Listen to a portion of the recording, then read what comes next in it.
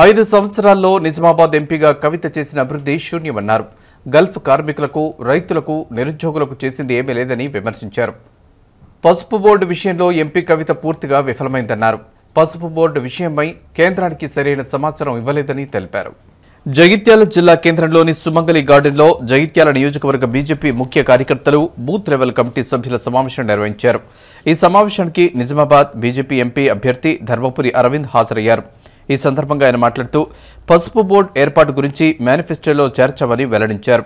రాష్ట్రం ఇచ్చే ₹1000 పెన్షన్లో కేంద్ర ప్రభుత్వం ₹800 చెల్లిస్తోందని తెలిపారు.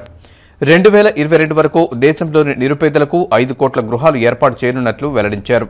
ప్రతి రైతు పెట్టుబడిలో 50% అధికంగా లాభం వచ్చేలా ముందుకు వెళ్తున్నామన్నారు. పసుపు, ఎర్రజొన్న రైతుల పెట్టుబడిలో 50% లాభం వచ్చేలా పాలసీ తీసుకువస్తున్నామని తెలిపారు.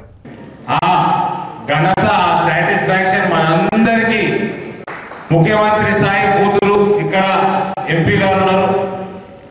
ఆవిడకి ఫస్ట్ టైం ముఖ్యమంత్రిని చూసి ఉంటారు. ఇంకా నేను అనేక మంది ముఖ్యమంత్రులను వచ్చిన కూడా చూసి, నాకేం పెద్ద ఆమె బలమైన అపోనెంట్ అని నేను అనుకోను. మీడియా మిత్రులు అనుకుంటారు పాపం, ఎందుకంటే ఆ మేనేజ్మెంట్ బాగా దోస్తు. ఈ నియోజకవర్గాన్ని నేషనల్ మీడియా కవర్ చేసేటట్టు అంత బలంగా కొట్లాడతా ఇక్కడ భారతీయ జనతా పార్టీని పైకి తీసుకొస్తా. నేను అనుకున్న దానికంటే ఎక్కువైంది.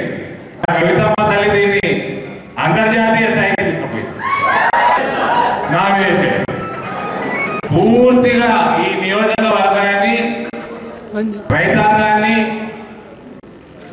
యువకులని ఏది కూడా పట్టించుకోకుండా ఆమె మీద వ్యతిరేకం విపరీతంగా పెంచుకుంది. నరేంద్ర మోదీ గారు 5 కోట్ల ఇల్లు కట్టిస్తే దేశం మొత్తం 2022 వరకు మనకి ఎన్ని పార్లమెంటు నియోజకవర్గాలు ఉన్నాయి దేశంలో చెప్పండి? 543. 5 కోట్లు అంటే ఎంత అయింది? సగటున 90,000 92,000 అవుతాయి. ఫస్ట్ క్లాస్ పసుపు రైతు పసుపు బోర్డు అనుకుంటే తిరిగింది పోయినసారి 2014. కవిత తిరిగిందా లేదా? తిరిగింది.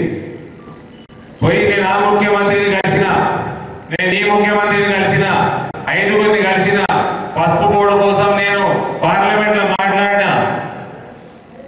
బీజేపీ ఈ